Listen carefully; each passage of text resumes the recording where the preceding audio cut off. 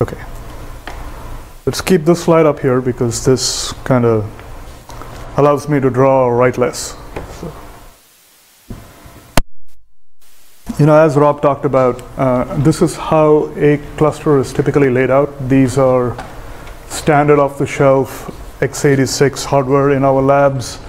These are Supermicro boxes, but we have deployed across at least 3 or 4 different server vendors. So obviously hardware is not the issue.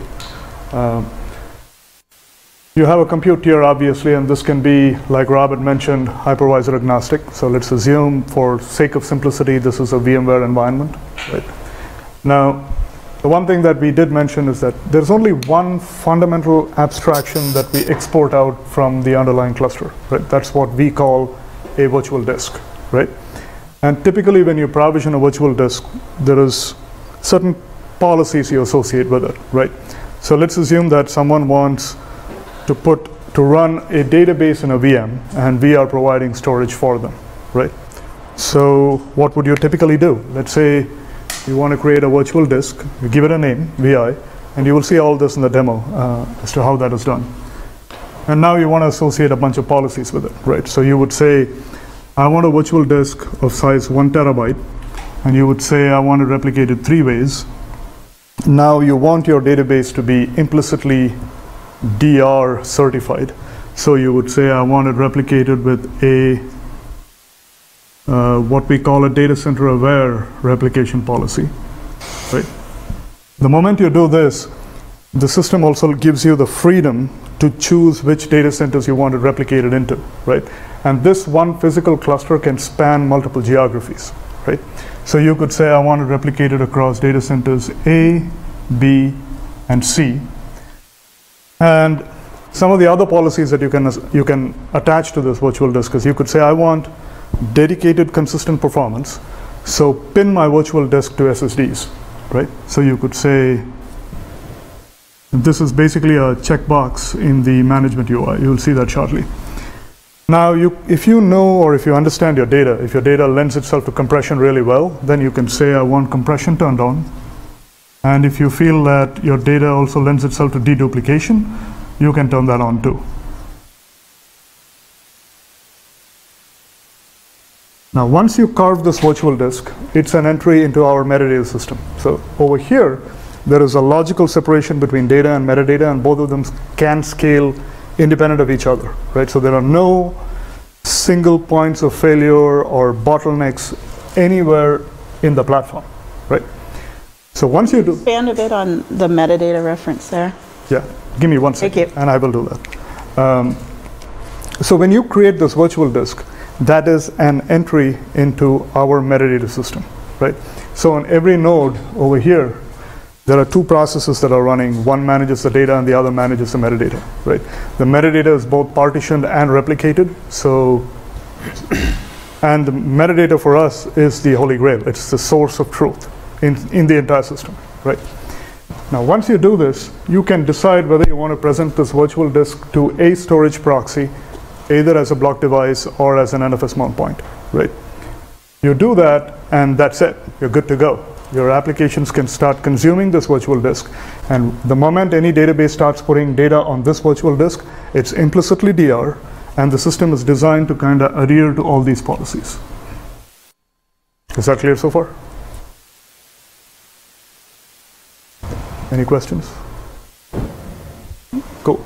Now, when we say that a virtual disk is of 1 terabyte and it's replicated 3 ways, we do not mean that there is one terabyte spread across 3 different machines. It doesn't mean there's 1 terabyte here, 1 terabyte here, and 1 terabyte here.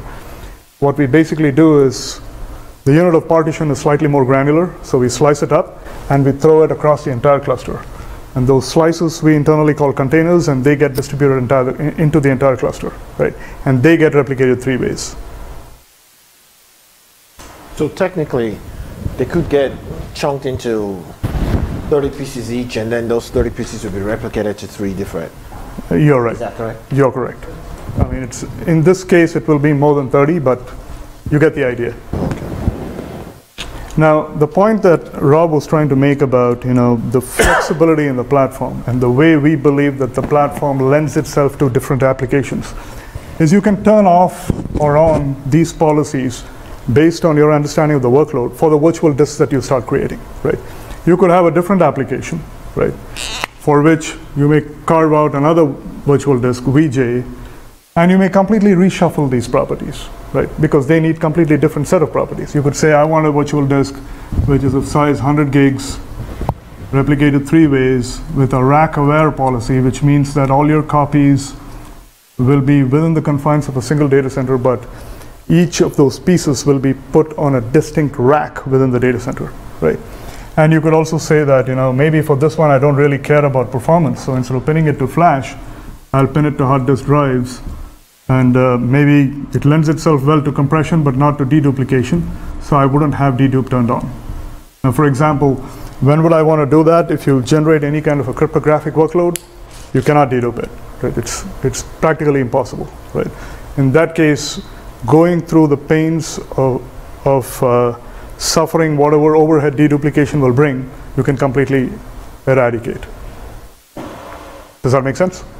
So through this platform, you can create about millions of virtual disks and just export them out. Right? You can see that all when we do the demo, right? And creating these storage assets or these virtual disks are so simple that you can practically create them from within your iPhone. And we'll show that too in the demo today. Now, apart from these capabilities, the metadata system is so robust that we track almost anything and everything that happens in the system, right? Including every write that came in, where it got replicated into. If there were failures in the replication, we track where it failed, where it did not fail, etc., etc. So you can get complete insight into what's happening within the system. And all those are also exposed via APIs that if one wants to program against and pull that information out, one could do so. And is your metadata repository redundant? Yes, it's partitioned and replicated. And can you replicate that information to the cloud? Yes, you can. Okay, thank you. Any other questions on how the low-level stuff works? Because what I can do is we can start with the demo, and I can take the questions at that point, as in when you see things working. Yeah, let's go to the demo. Make sense? Cool. Yep. So must I understand that Hedvig takes out a bit the complexity of configuring your Cassandra cluster? What cluster? Well, the complete Cassandra setup, I mean, the distribution of the nodes and so on and so forth. No, so Cassandra, I would think of it as just another application running on top of us. So the way you would run it is... Just the other way around, in fact.